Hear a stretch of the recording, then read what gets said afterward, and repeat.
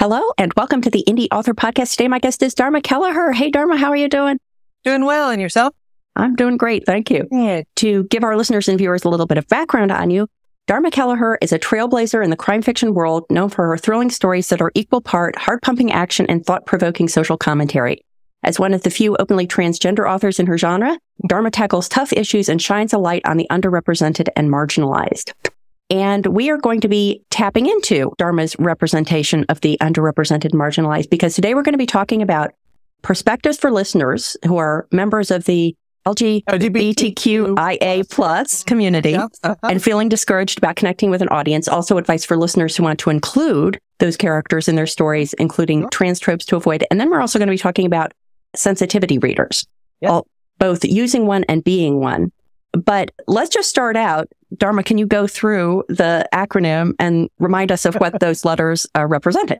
Okay, let's see. L is lesbian, G is gay, gender referring to gay men.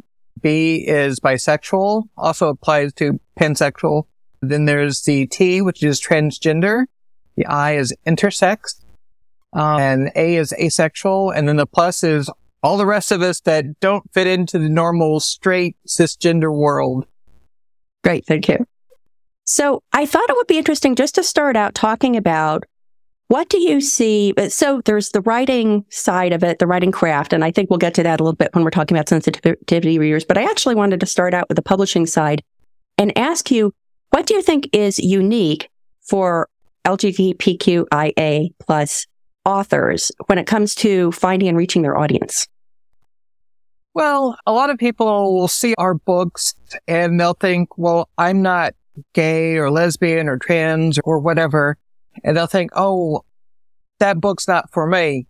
Even though a story is a story. And one of the beautiful things about literature is we get to explore different worlds other than our own. So, I mean, I read stories about private investigators. I'm not a private investigator. I read stories from a variety of racial perspectives. Mia Manansala, she writes from a Filipino-American perspective. Kelly Garrett writes from a Black American or African-American perspective.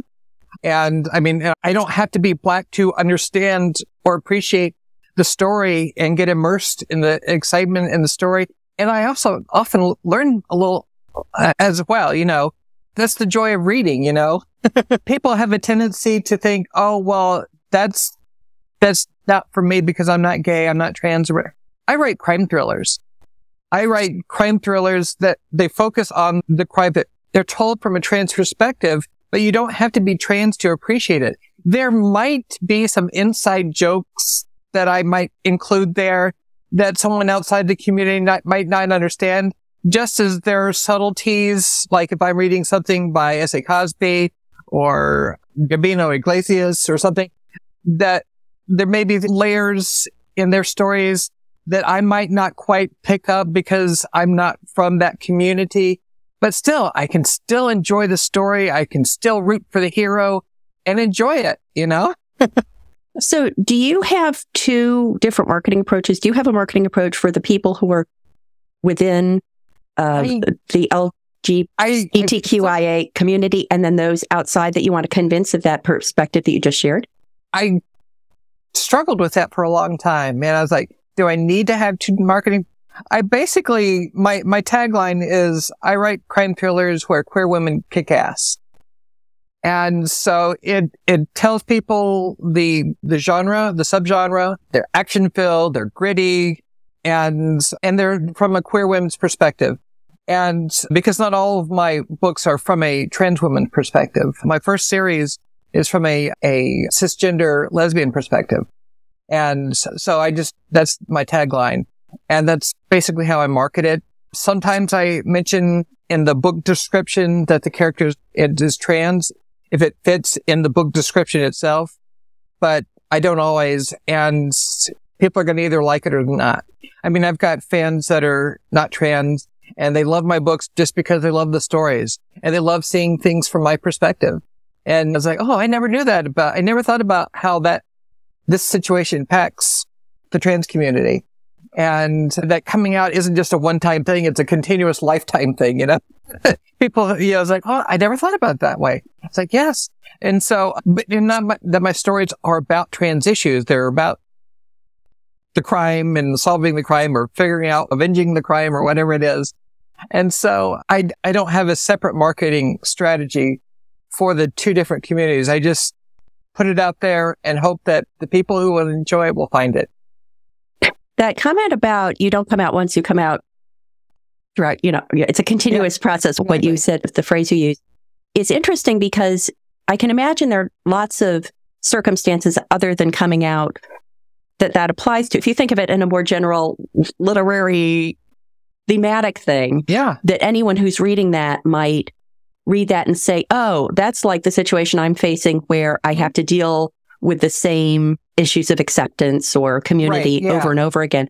When you're writing, do you think about those things explicitly and try to generalize it in that way, or do you kind of leave it to the reader to make those generalizations? I leave it to the reader. I respect the reader's intelligence that they can make the comparisons. Maybe there's someone that deals with a chronic medical situation that they're constantly having to explain. It's not a situation that's obvious when people meet them.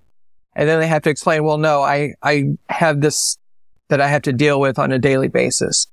And it can be tiring sometimes. And so they can say, yeah, I can relate to that. I mean, I don't have to come out, but I have to explain to people that this is what I have to live with, chronic pain or fibromyalgia or whatever the situation is. So yeah, and that's the beauty of literature is we can find our commonalities amongst our differences. We can say, oh, okay, I don't know what it's like to be Asian American, but I can appreciate this aspect of their experience. Even if I haven't actually had that experience, I can appreciate it by comparing it to similar experiences that I've had. So we can find our commonalities that way.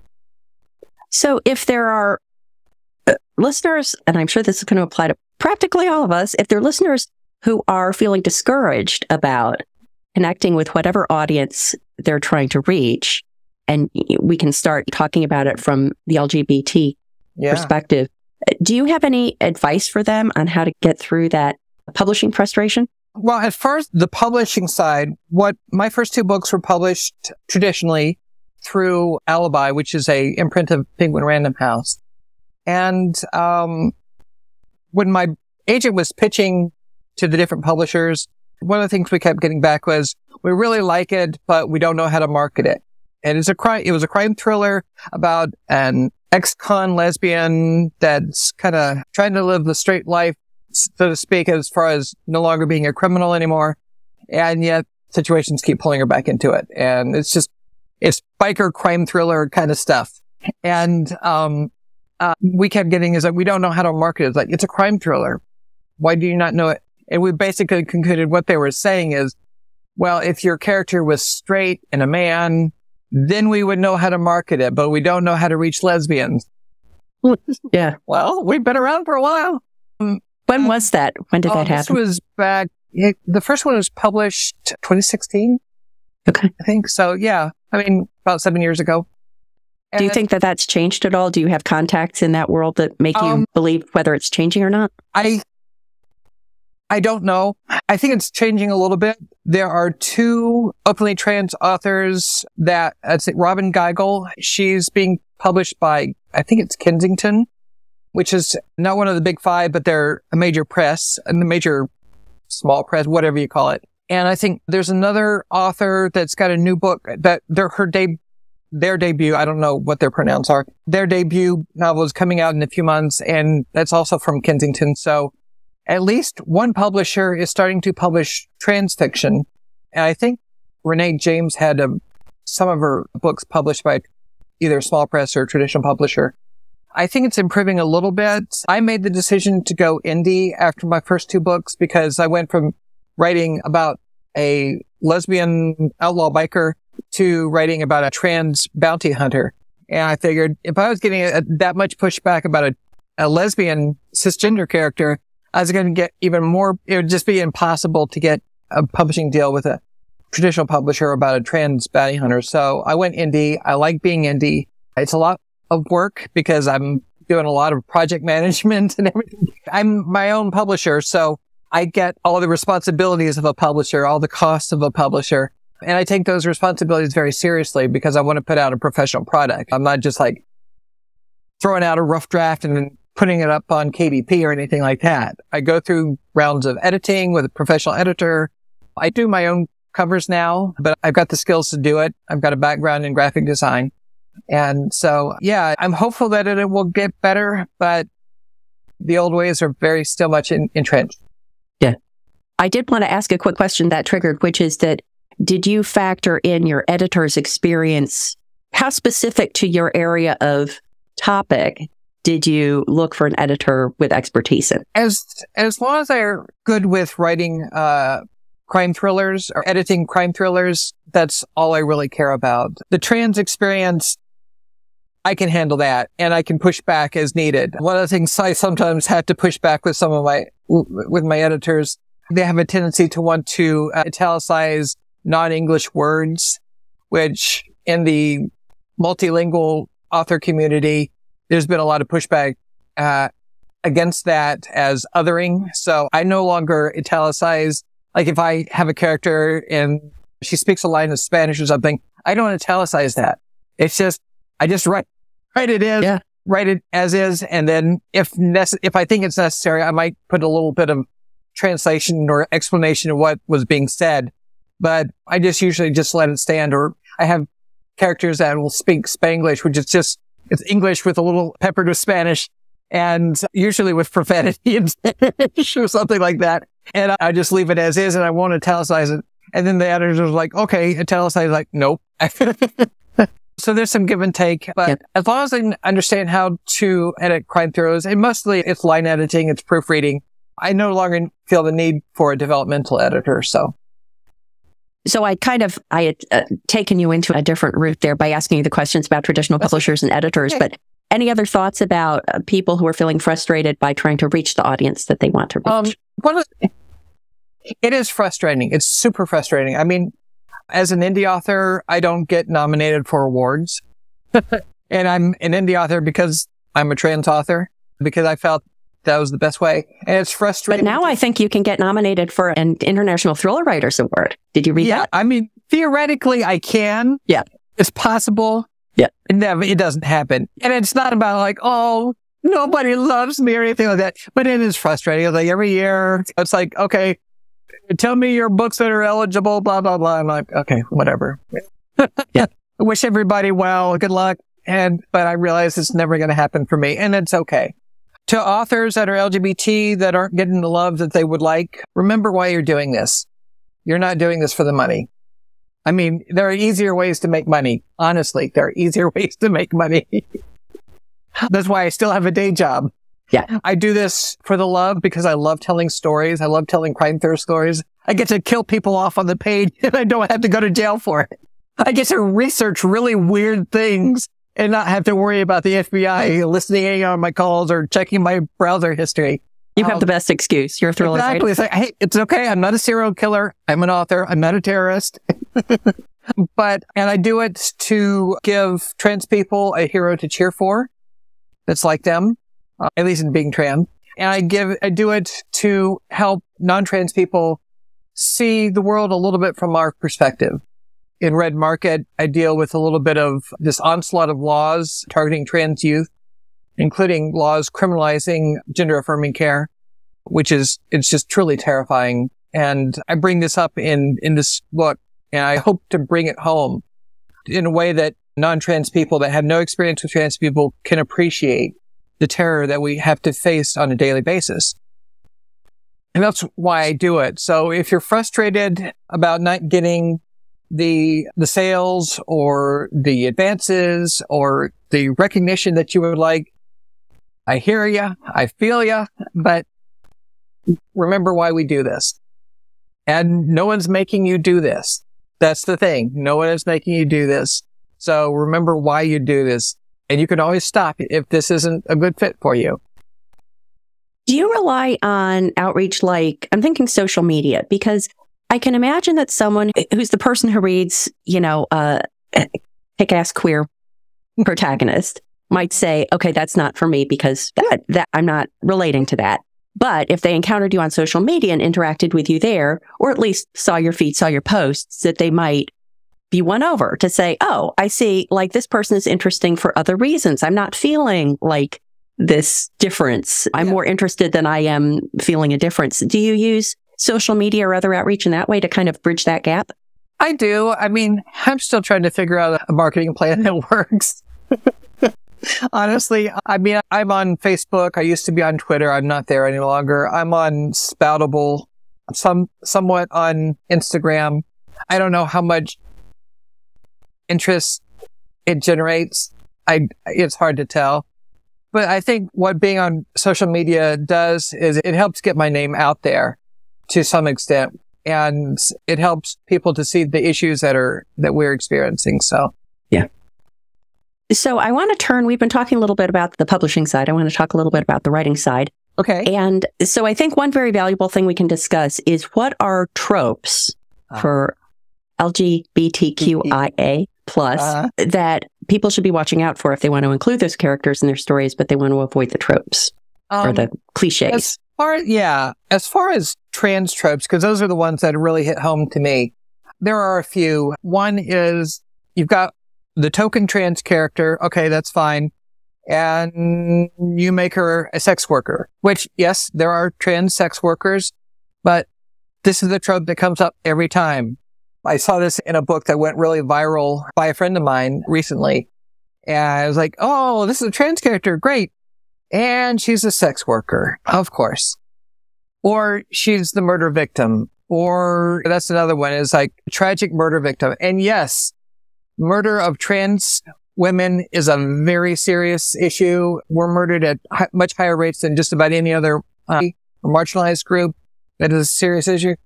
But I want characters with agency.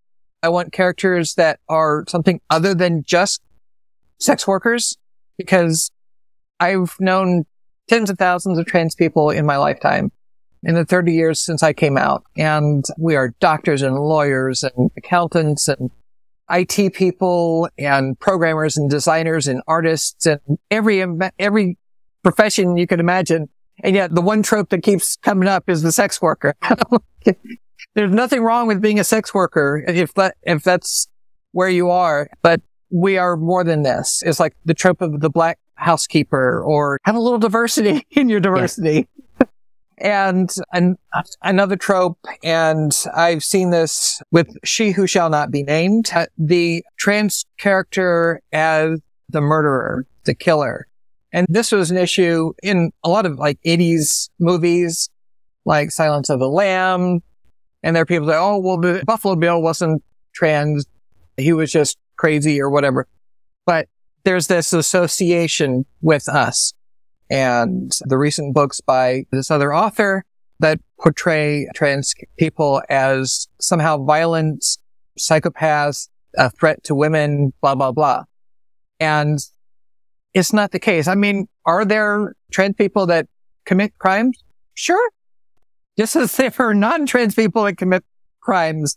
In fact, I would posit that we're less likely to commit crimes because we know how that much scarier it is if we have to go to prison. So, yeah. It is interesting that it's almost like if you fast forward 5 or 10 or 20 or 100 years or however long we'd have to fast forward, then I'm assuming there would be no intrinsic problem with showing a trans character as a serial killer, because you would hope at that point there would be a representative. Like, I guess the concern is that it's not representative of the general population. And until other characters are coming into fictional stories in roles that are more representative of the general population, then it's more uncomfortable. And there is a scene in one of my books. It's just one scene where there is a character who commits a murder, a trans character, and I'm wanting to bring this character back to explore her backstory a little bit more. But it's by far the exception. I mean, and there's a great documentary that talks about the representation of trans characters in movies called Disclosure. I can't remember. I don't know if it's on Netflix or HBO or one of the streaming services, but it really gives a good in-depth history of trans women as we're portrayed on film and in TV shows, and explains not only the problems of the tropes, but the history of it, why it's a problem, and how it affects us. Because the real problem isn't just that, oh, I'm offended that this character is portrayed this way.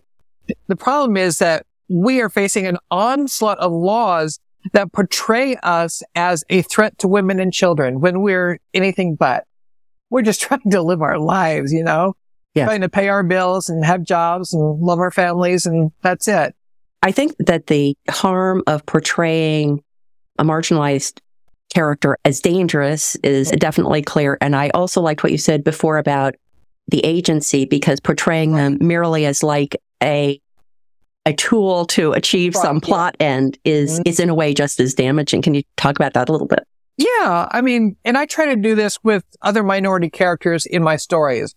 I take a lot of time to say, okay, this character, if I make a villain or an antagonist like some other type of minority, a racial minority or something, I'm like, am I reinforcing negative stereotypes? How else am I representing members of that background in my story? Is this the token character? Am I portraying all of these characters in the same negative way? And this is something that we have to take time to give some thought to. And yes, it's one more thing we have to think about, one more issue that we have to address. But if we don't address it before we hit publish, we're going to have to address it after we hit publish, because if it gets picked up and goes viral, it may go viral in the worst possible way. And suddenly we're villainized because we didn't take the time to think about what we were doing. And by giving characters agency, we're showing that these people have lives, they have choices. They're not just tokens. They're not just pawns. They're not just using to fulfill the needs of the great white American hero. And so it's important to take time. Any character that is outside your experience, take time to just think about, how is this character portrayed, and are you portraying other characters from the same background in other ways? Just a quick break from the interview. Are you getting value from the podcast? Please consider supporting it and all the work I do at the Indy Author by becoming a patron. To pledge a monthly contribution, go to patreon.com/the Indy Author, or to make an occasional contribution, perhaps to indicate the value that a specific episode or resource provided to you on your creative voyage, scroll to the bottom of any page at theindyauthor.com and click Buy Me a Coffee. And now, back to the interview.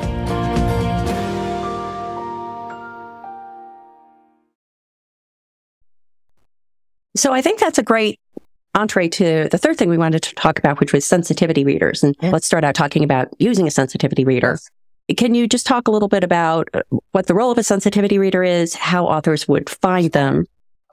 It's a little tricky it can be difficult to find them, but I'll get into that. The role of a sensitivity reader isn't to point out things that are, the term sensitivity is like, oh, we're just sensitive little snowflakes that don't want to get our feelings hurt. And that's not it at all. I prefer to look at us in the same way as if I'm giving a scene to a friend of mine who's a retired police officer. It's like, am I portraying this police officer character or this crime scene or the way it's handled correctly? I'm calling on their expertise to make sure that it feels authentic to the character's experience, to the sensitivity reader or the expert reader's experience. Because I don't want people coming back and say, hey, this gun doesn't have a safety on it or whatever it is. Yeah. And the same applies to people who have a marginalized experience outside of your own. So, I mean, I had someone recently come to me with a story, and it was with a character, and they were kind of conflating the concept of drag queens with a character being transgender. And then they were like, had some crazy mental illness or something like that. And they were conflating a lot of issues. And the story was okay, but I had to push back and say, first of all, you're conflating a number of different issues. Drag queens generally are gay men, with some exceptions. It's gay men. And drag queens are performers. They generally don't dress in drag outside of their performance. It's a performance. And trans people, it's their life experience. This is who they are. This is their identity. It's not about a performance. Now, there are trans people that do performing drag shows. Some people come up to the ranks in the drag scene and realize, oh, you know what? I really am trans. And they come out as trans. That does happen. And I've got a character in my story that was her experience. But conflating the two can be a problem because, again, the onslaught of recent laws targeting drag queens, but they're really about the dangers of trans people. And also when you get into the whole mental illness thing, and that ties into the trope of trans people are crazy, they're scary, dangerous, and that's where the harm creates. So I push back and say, okay, this is the issues. You have to make the choice yourself, but these are the concerns, and this is the possible harm that you can do. And especially in a time where I can point to actual laws saying, look, this is what's happening, and your story would further the damage that these laws are doing. Because tropes become words and rhetoric, and then actions, and then laws, and then death. I mean, it's a progression. And so we're trying to prevent that cascade of horror. I mean, if you've got only one trans character, you have to be aware of various issues. And so when I push back and say, what I try to do is offer suggestions of how to make this story work so that it's not causing harm. I'm not here to act as a traffic police officer saying, nope, can't do that. I'm happy for cisgender authors to write trans characters. And I'm happy to offer suggestions to help them do that in a way that is not harmful. So when I get feedback from a police officer on how a crime scene is handled, they say, well, you know what would be another way to handle this is if this character did this and this other character did that, or the weapon was here, and this would make it a little bit more intriguing. So I actually try to help make the story better in addition to providing my expertise as someone with trans experience.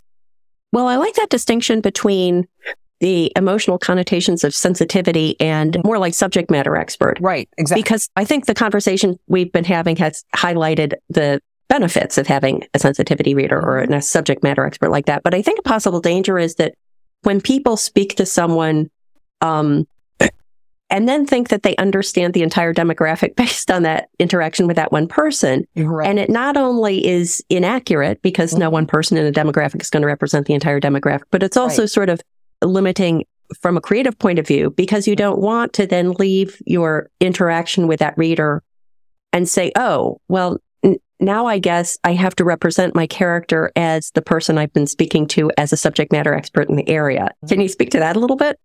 I think so. I think I understand the question. I mean, trans people are very diverse, just as people of all marginalized groups are very diverse.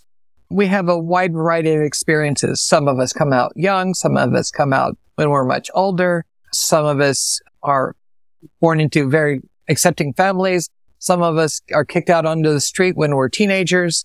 And so we have a wide variety of experiences. Some of us deal with abuse and bullying. Some of us haven't. And the fact that I'm not just trans, I'm also white. I'm a woman, so I have to deal with a lot of the discrimination that other women deal with. So we're not monoliths. And when I give advice as a sensitivity reader, I can't say that you get a gold star, so you're immune from any criticism that may come your way. You may still get pushback. And it may be illegitimate. Some other trans reader may say, you know what? I don't like how this character was portrayed. I don't feel like she had enough agency, or he had enough, or they had enough. Because especially when I came out 30 years ago, I didn't understand that there were non-binary people. That just wasn't part of my experience. And then I learned, in the past 10 years, non-binary people. Okay. Yeah, I can deal with that. So I've had to evolve my understanding as a trans person in the community, as an elder in the community. It's like, oh, okay. Yeah, there's room for you in our community. Absolutely. You're one of us. And so understanding that there are going to be a lot of perspectives. There was a pushback against the one author. It was about the immigrant experience. American Dirt. American Dirt. Yes. Yeah. Thank you. Yeah. And there was a lot of pushback. And I think part of it was that she was writing the story centered around the character's identity and their immigrant experience. And then it later came out that, yes, the author does have Puerto Rican heritage as well. And it became a whole mess of things. There's no gold star that will make anyone immune. I mean, someone can come back and tell me my portrayal of a Latinx character or a Black character or any other minority character outside of my experience could have been better or was harmful. But the great thing about being Indy Author is I can change it. I can say, and I can acknowledge it's like, thank you for helping me to better understand the portrayal of this character. And I may even ask for more feedback, say, how can I better portray this character? And then I will change it. Because I've made changes to stories that have come out 6, 7 years ago. I mean, I'm not above doing that. Well, you could go back and remove, we had talked earlier about italicizing non-English words. You could go back and make that change very easily. Exactly. It is. And if I were traditionally published, I couldn't do that because then I have to talk to my publisher and they're like, we're not going to reprint all those books. We're not going to go back to the editor and re-edit those files and then re-upload them. We got other books that we're worrying about. Yeah. I can do that. Well, I think that the example of American Dirt, and I kind of hate to, so to speak, dig up American Dirt again, but I did do some reading about it when that came out because of some work that I was working on myself at the time. And I think that there were two things that struck me. There were many things that struck me, but here are two of them. One is that I think many people said that the author just got some of her facts wrong.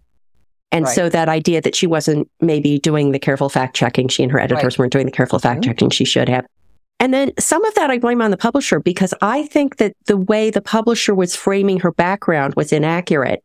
And she may have lied to the publisher about what her background was, but the publisher should have had some responsibility for fact checking too. And so I think that the publicity around that was implying more of a personal connection to the story than she actually had. Right. Whereas I think that if she had written the story and been open about, well, first of all, done her homework, and then second of all, been open about what the extent of her experience was, I think that people would have, well, first of all, she would have sold many fewer books because that was like a no publicity is bad publicity from the point of view. I'm sure she sold more books than she would have otherwise. Right. But I think someone would have read it and said, okay, well, if I'm reading this to truly understand the experience of characters like this, I probably shouldn't be reading this book because this woman has never gone through it. I'm going to go look for an author who has that experience and read that book. But yeah, that was quite a fest there for a while. Yeah. Part of the pushback was not simply someone who is perceived as white, and non-Latino or Latina as writing the experience from a Mexican-American or Central American immigrant experience, but that so many people with that experience are not published. So it's a matter of representation. The people with that true experience don't get the love and attention and publicity that white authors get. Or authors that are perceived as white get. And so there's the racism and colorism that is inherent in the traditional publishing arena.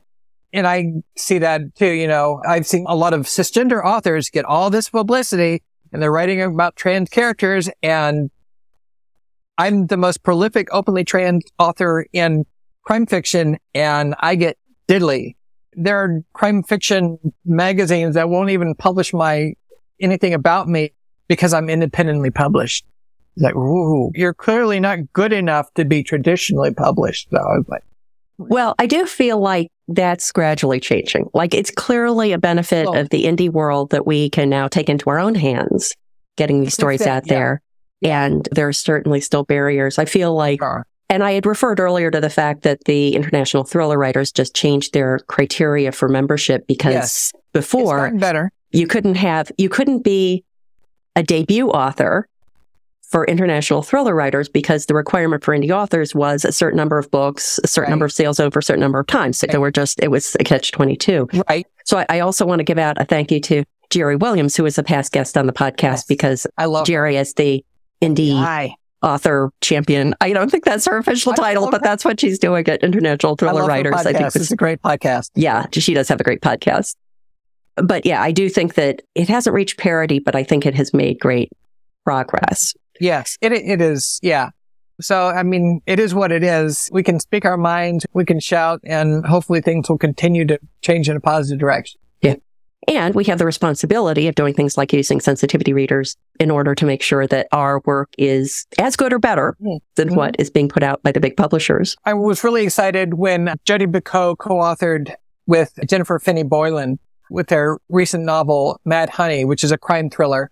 And I really enjoyed the book. And so I think hopefully that will give us a little bit more recognition. Jennifer Boylan tends to write a little bit more literary. She's written some memoir.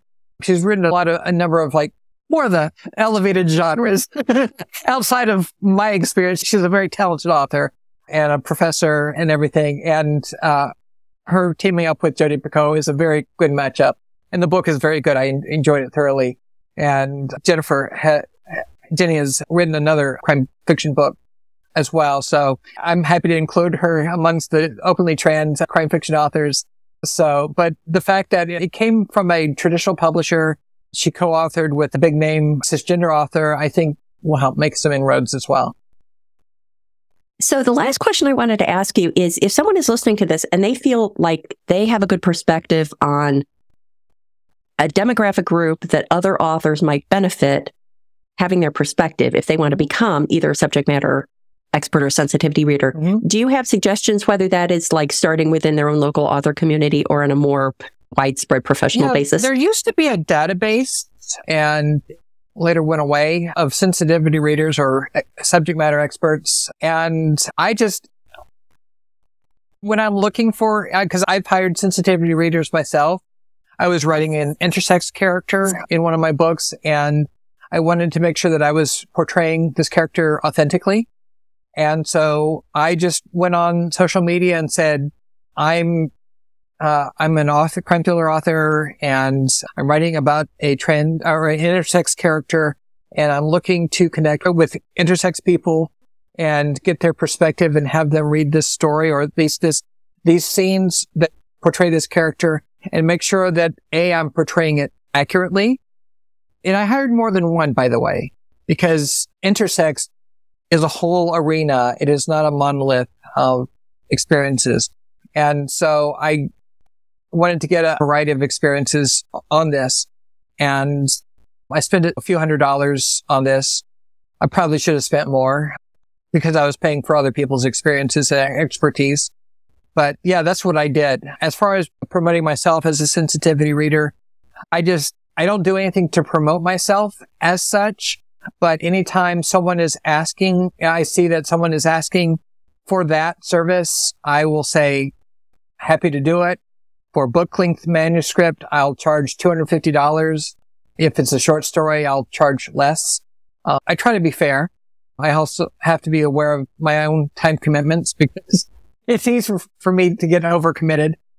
But so I think that's a fair price. And that's just kind of how I promote myself as such. Great. Well, Dharma, thank you so much. This has been so interesting and thought-provoking. And please let the listeners and viewers know where they can go to find out more about you and everything you do online. You can find me. You can order my books, including signed print books, at dharmakelleher.com. I'm on Facebook. My page is Dharma Kelleher Books. No longer on Twitter. I am on Spoutable. If you're one of the few people that are on that emerging social media site as Dharma Kelleher. And that's generally where you can find me. I've got an author page on Amazon. My books are everywhere. They're Amazon, Kobo, Apple, everywhere. Very good. Dharma, thank you so much. This has been so interesting. Thank you so much for having me, Matty.